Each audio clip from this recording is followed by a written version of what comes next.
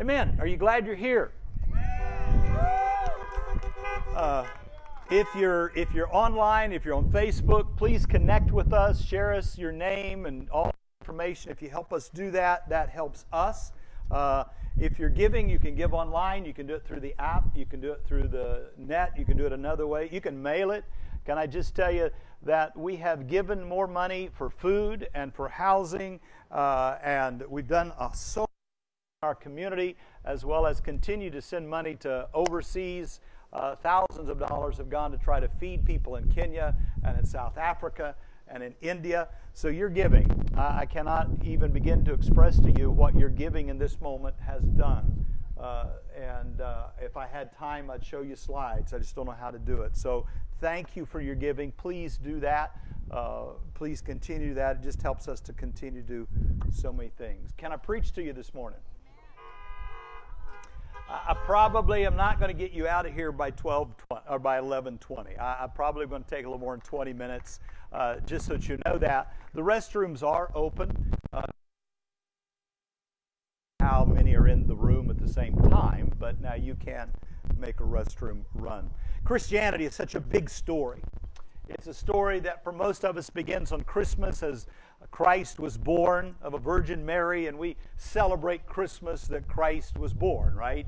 And then for some, they understand that the Epiphany and how God began to do miracles through Christ, and He raised the dead, He healed the sick, He fed the 5,000. And then for some people, they catch Lent, that journey towards the cross, and that time of how Christ begins to move towards His death, burial, and resurrection. And then we all get Easter, right? We get the Passover, we get His death, and then we get His resurrection. And so the two biggies, right, are Christmas and Easter.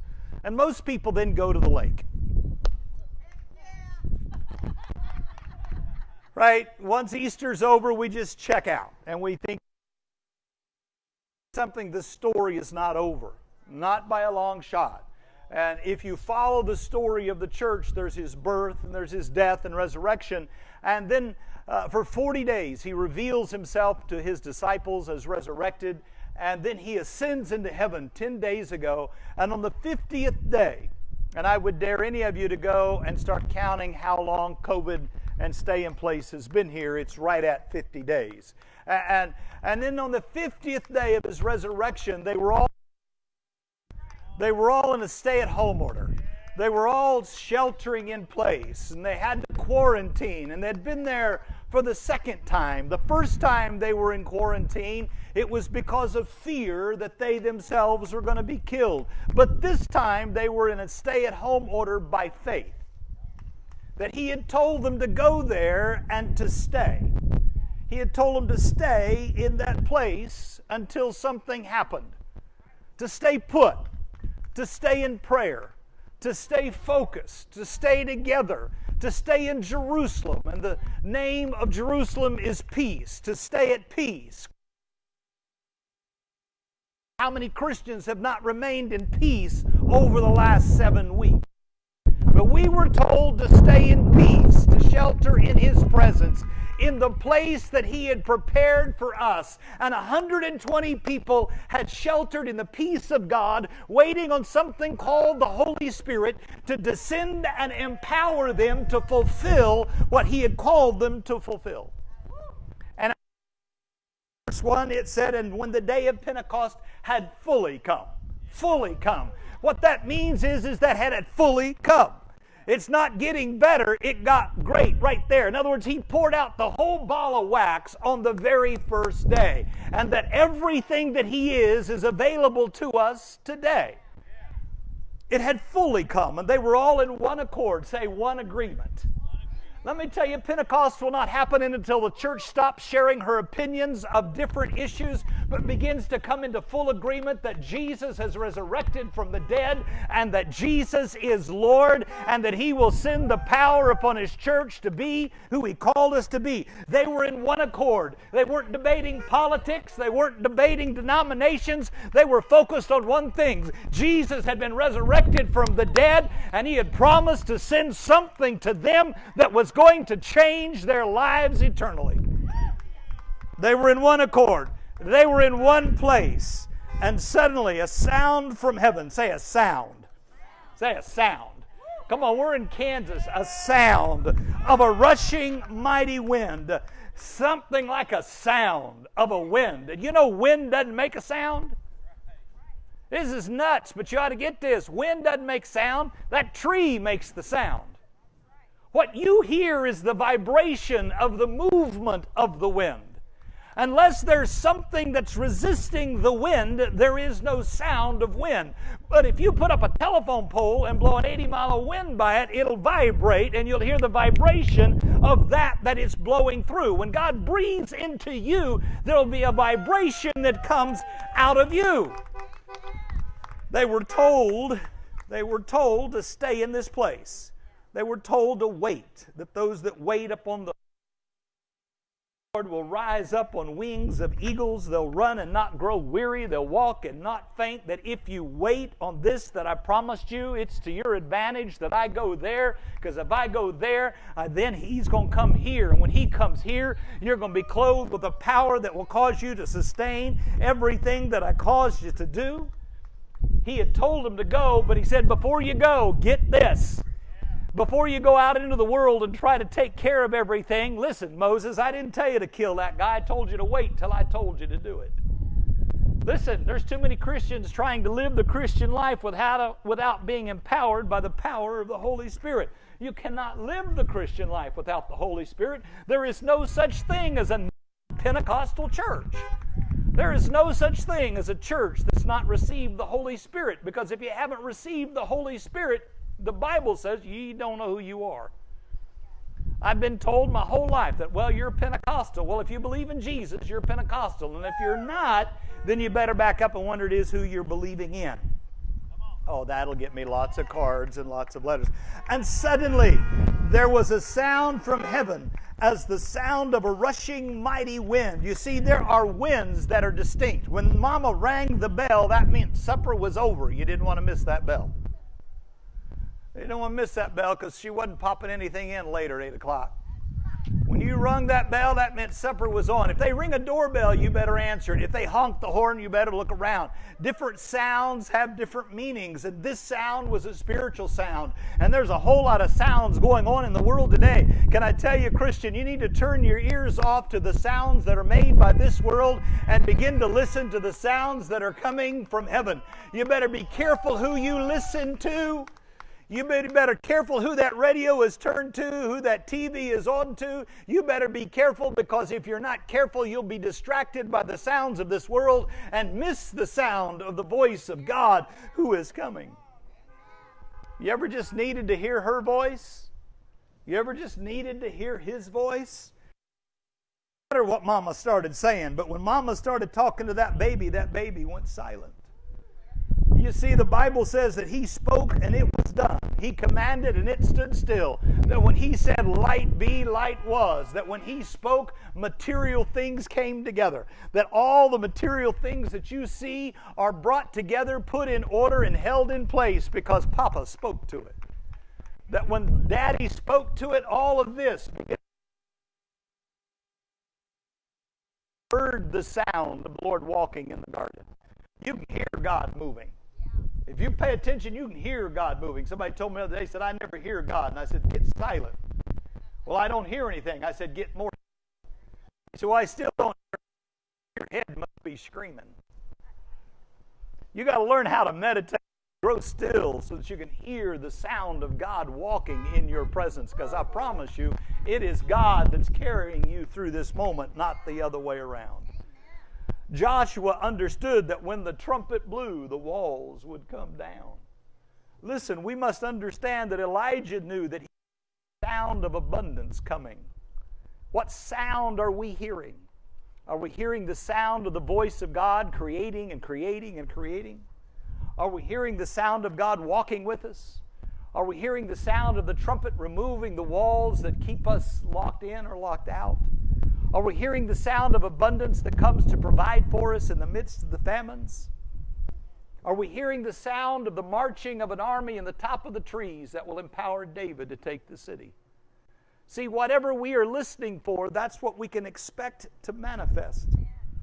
Jesus said the wind blows where it wishes and you hear the sound of it, but you cannot tell where it comes from or where it goes. But so is everyone who is born by the Spirit of God.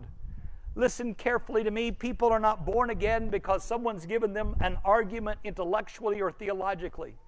People are born again because they hear the sound of the Spirit and they know that God loves them. When they begin to hear a voice that is raised above the voices of this world, when they hear the tenor, something deep inside of them says, yep, that's who made me. When they begin to hear the sound of the Holy Spirit and not the opinions of religious people, they will begin to respond to that voice and not to the denominational dogma that they've been listening to for years. The revival will happen not because suddenly people begin to go, oh, that doctrine is right. Oh, those people have it all together. Revival begins because there's a sound of a rushing mighty wind that touches the heart and the souls. And hear me, even if you're in this parking lot and you're as dead and as far away from God as you can be, it only takes one touch of the power of God and suddenly you'll go, Jesus is Lord. And church, if you're in this room and you haven't been able to witness to somebody, it's because you've been spewing out your opinions and dogma and denominational crap for so long that it has covered up the voice of a God that loves everybody. Red, yellow, black, and white, they are precious in His sight. I learned that when I was a 6-year-old boy. It would do good for us to understand that today God loves every soul. The sound of a wind. It's not the sound of legalism. It's not the sound of racism. It's not the sound of religion. It's the sound of God's love for every individual that was ever born. And then there appeared unto them divine tongues of fire, and one sat upon each one of them, and they were all filled.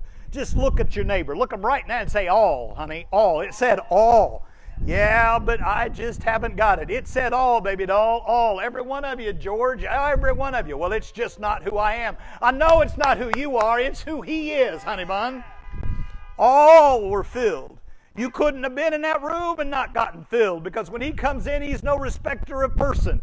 He doesn't look to see if you're Baptist or Methodist, Episcopalian. He doesn't look to see whether you're from Africa or Norwegia. He just said, I got you now.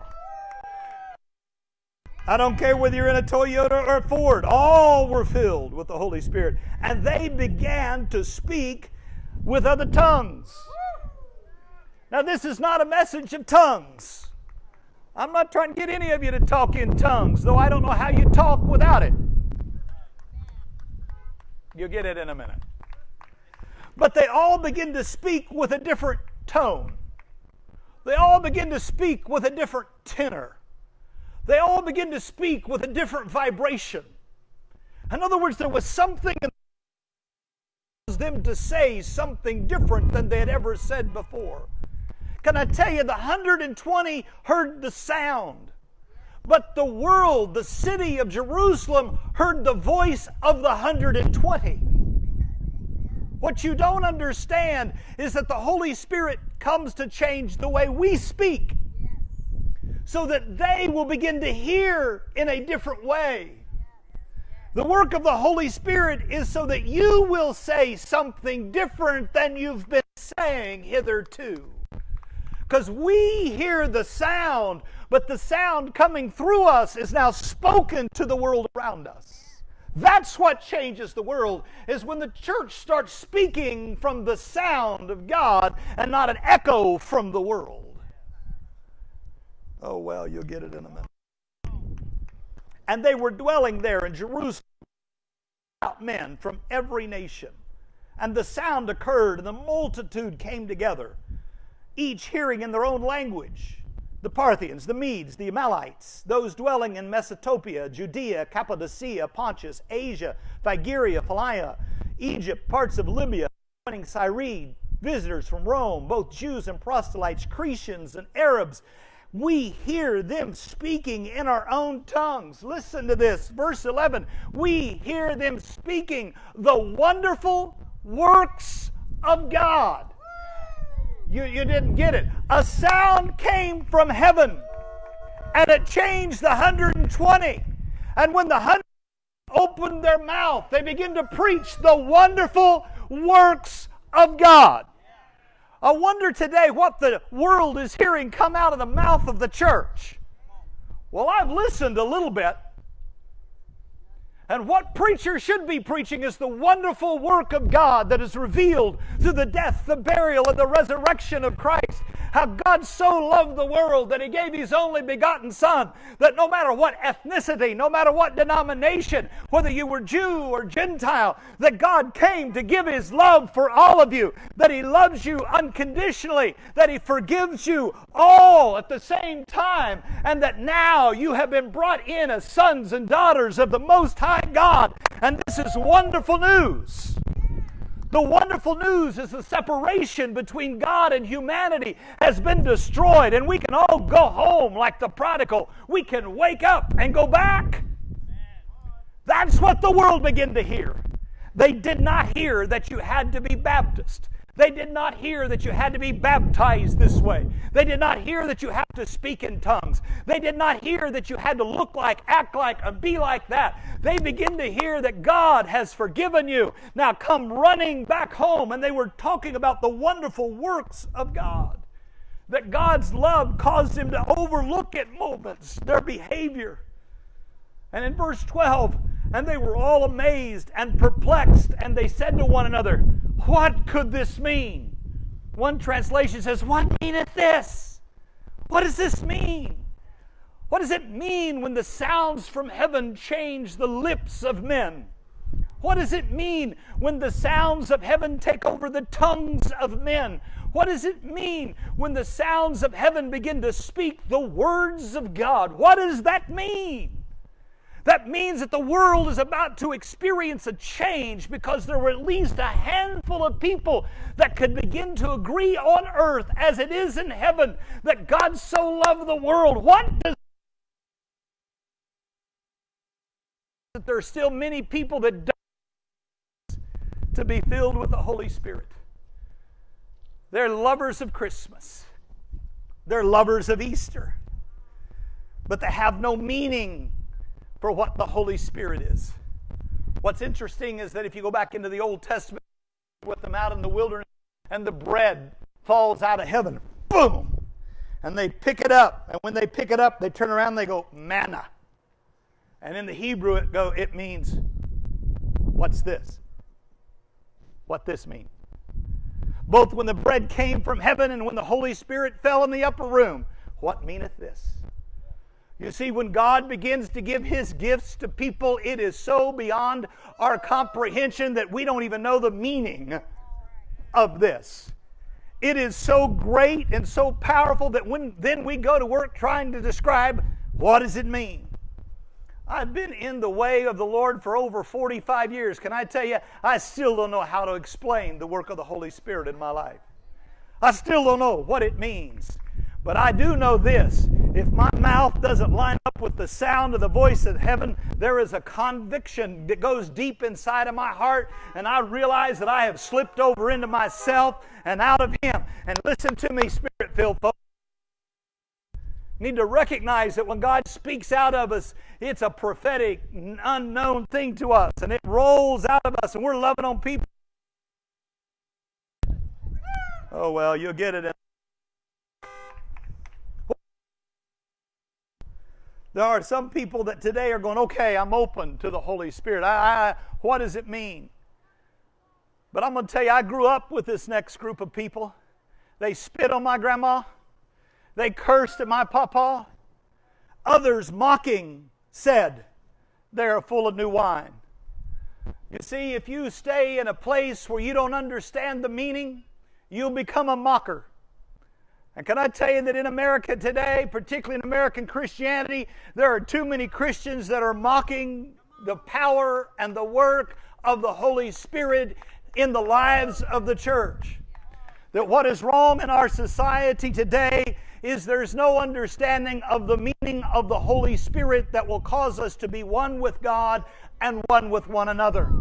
And when we mock the work of the mystery of the Holy Spirit down on the inside of our hearts, we are left with the division that you and I are facing today in America.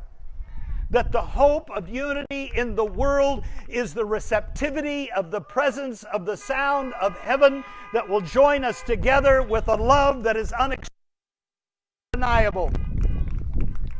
Being filled with the Holy Spirit is not an option. It is the whole ball of wax. And Peter stood up at the 11 and raised his voice and said to them, Men of Judea and all who dwell in Jerusalem, let this be made known to you, and hear or listen to me. Jesus said, if you have ears to hear, hear, because as you hear it, it will be measured to you. And those that have ears to hear, more will be given to you. Hear me again. Who you listen to will determine the very essence and value of your life. We must begin to hear the Apostle Peter as he begins to explain the work of the Holy Spirit in the lives of the apostles.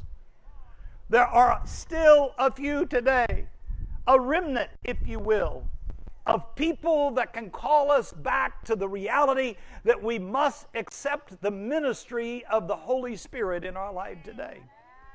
And I'm not calling you back to get you to pray in tongues or to get you to be woo-woo. I'm calling you back so that you can begin to speak the wonderful works of God into the ears of people who have never heard them. Oh, well. Jesus said, today it's fulfilled in your hearing. And Peter stood up and he said, you need to listen to me. They are not drunk, as you suppose. They are not out of their mind, as you suppose. This that's happening right now is what the prophet Joel talked about. The prophet Joel said, in the last days, I'll pour out my spirit upon your sons and your daughters, and they will prophesy. They will see dreams and visions. He said he will restore what the cankerworm has eaten. He'll restore everything back. When the Holy Spirit is received into a generation of people, you can put it in the bank. Restoration follows those who will receive the work of the Holy Spirit in their lives. My friends, we don't have to be afraid of anything. Waiting 50 days to receive again the sound of the work of the Holy Spirit, and now we can proclaim the wonderful works of God. Restore, restore, restore, restore. And it shall come to pass that whoever calls on the name of the Lord shall be saved. That's what this means. The first bishop of the church stood up and said, let me explain to you what's going on. This is not a bunch of drunks that are emotionally geared. This is not a bunch of Pentecostals that live by emotion. These are people who have heard the sound of heaven and are declaring the wonderful works of God, which means that every man, woman, boy, girl, black, officer, that every one of them are precious in His sight, and that we must serve as those who bring us together and not tear us apart.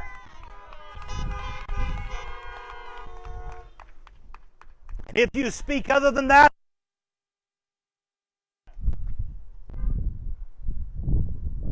I'm concerned today that many who even call them Spirit-filled are strangers to the reality of that sound. There are many today in the Pentecostal family that truthfully have acquiesced to an emotion. They have acquiesced to an act rather than to the reality of the relationship with the Spirit of God, to which we surrender and who begins to take over our speech and our personality and our life.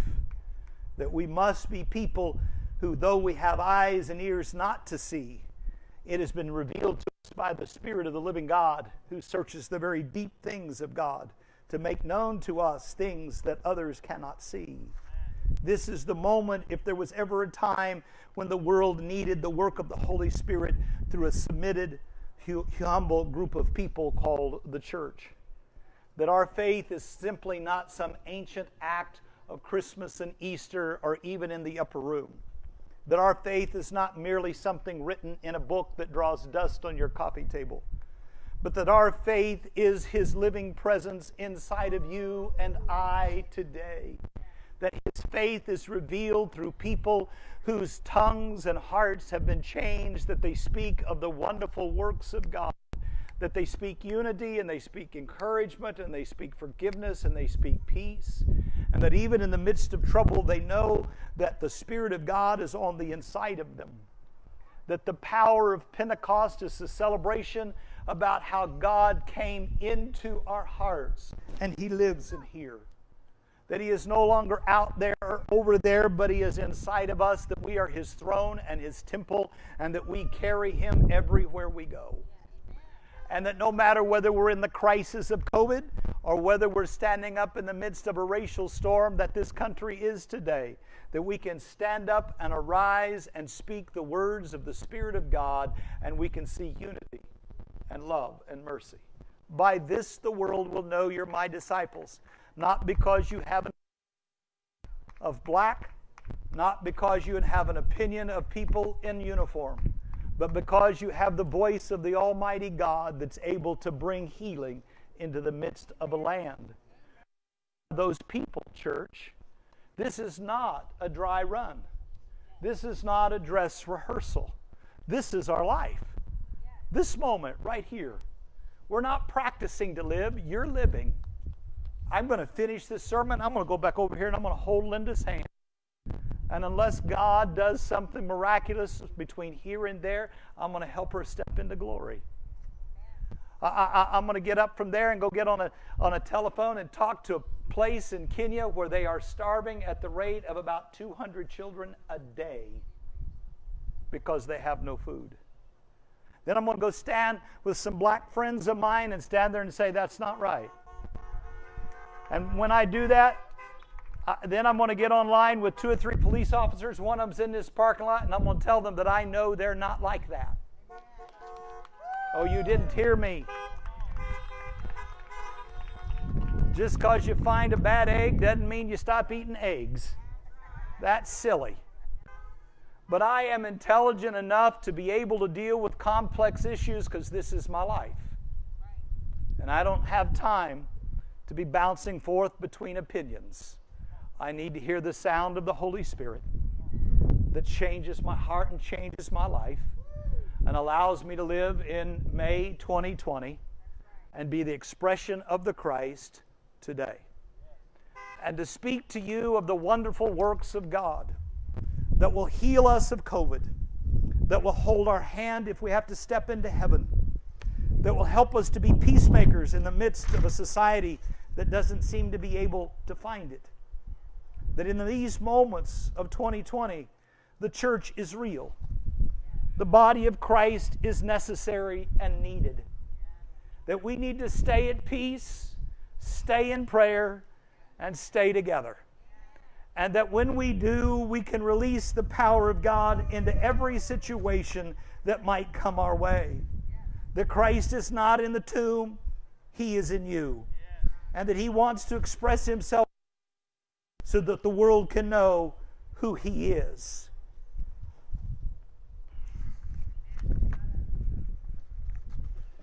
Hallelujah.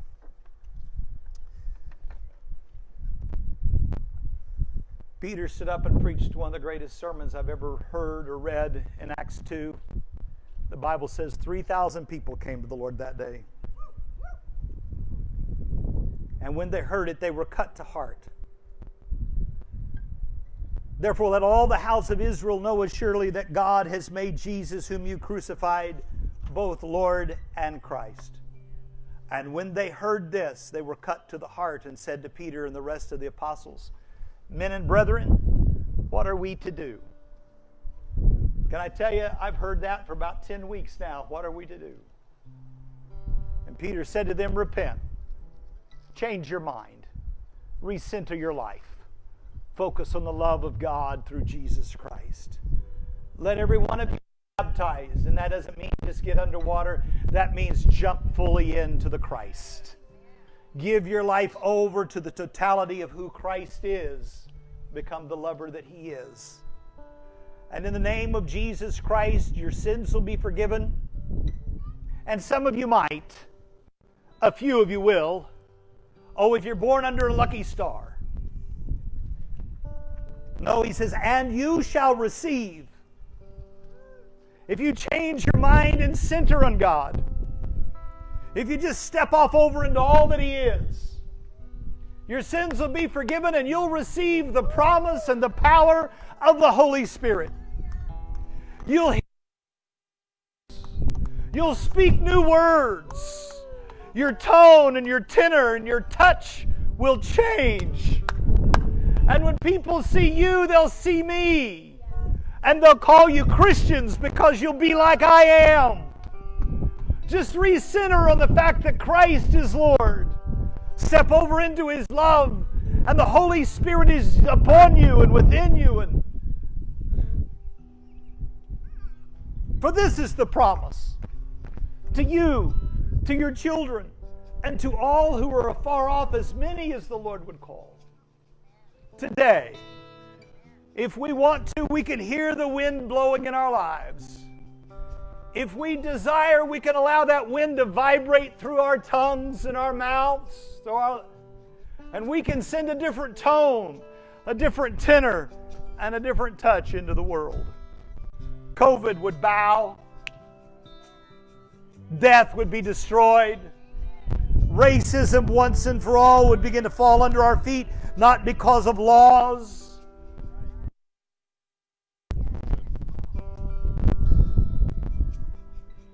You say, Pastor, that's so odd, so woo-woo. Yeah, I know, I get it. Pastor, how are you going to get us? How are we going to receive the Holy Spirit? Well, I'm going to tell you another story. In Acts chapter 10, the same apostle Peter was standing on a roof, and he went into a trance. He had some sort of out-of-body experience. Kent. He had a prophetic, weird experience. This apostle Peter is up on a roof, and he hasn't been having mushrooms. He's just been praising God. And he sees a sheet that comes down out of heaven. And on that sheet are these animals that the Jews said were unclean. And God says they're clean. And Peter said, no, they're unclean. And God says, if I say they're clean, they're clean. So they're clean. Say with me, they're clean. What you used to refuse,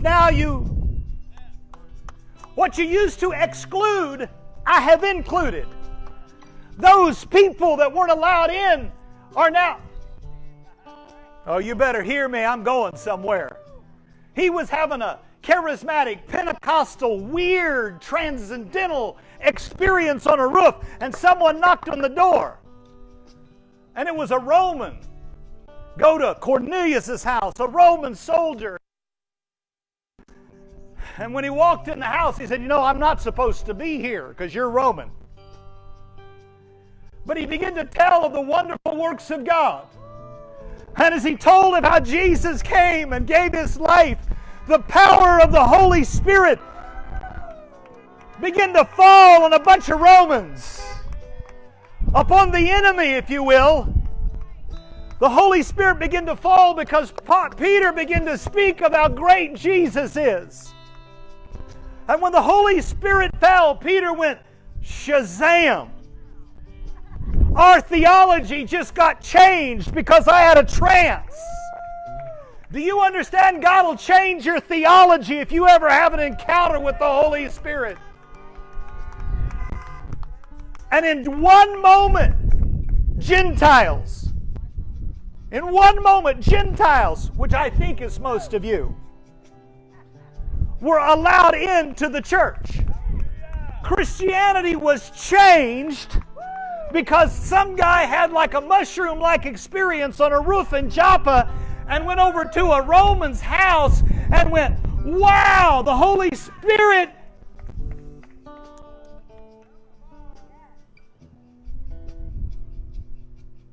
Who have you excluded? Because you justified the exclusion because of your theology. Who have you kept outside of the grace of God because they didn't behave the way you wanted them to behave?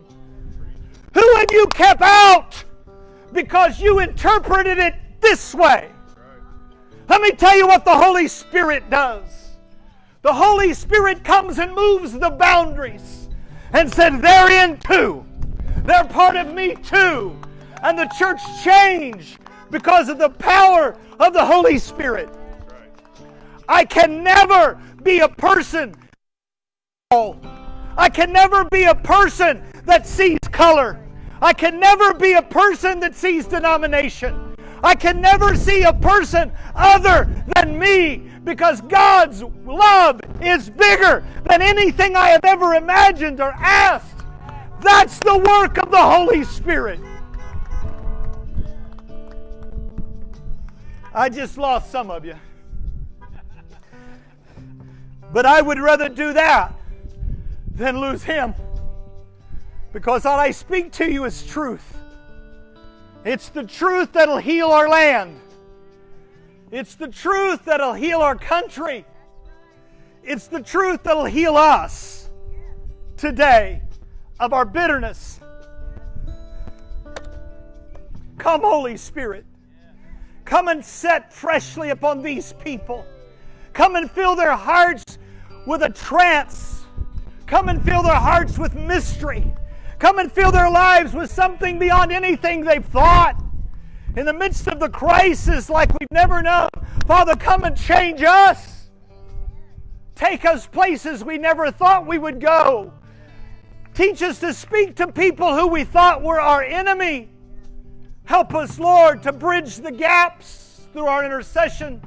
Help us to be peacemakers in the time of conflict. Help us to lay hands on the sick and see them recover. Lord, let us be as you are today in this world. In Jesus' name I pray. Hallelujah. Sound of my voice and you've never said yes to Jesus, can I tell you, He has already said yes to you. He has already forgiven you and loved you. Do not allow the opinions, the theologies, or the stupid things of other people to keep you from knowing that God loves you.